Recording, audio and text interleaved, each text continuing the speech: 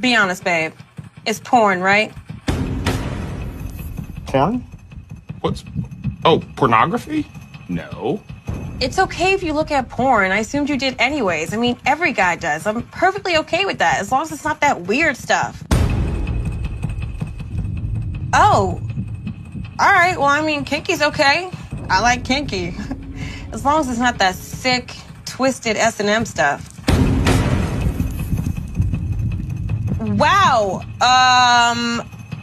Okay, I'm not gonna judge your journey. It is your fantasy, just as long as you're not looking at women who... Not women? Wow. Okay. Wow.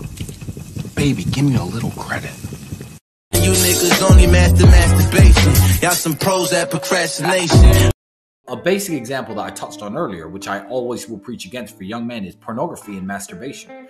When you are lowering your testosterone level by doing this, people will say this is a normal and healthy habit. Yeah, maybe once every 3 weeks or 4 weeks, but 5 times a day on the internet with the content that you're consuming, let me tell you something. They say, oh, it's normal, it's healthy. No. Anything that lowers your testosterone level is not healthy.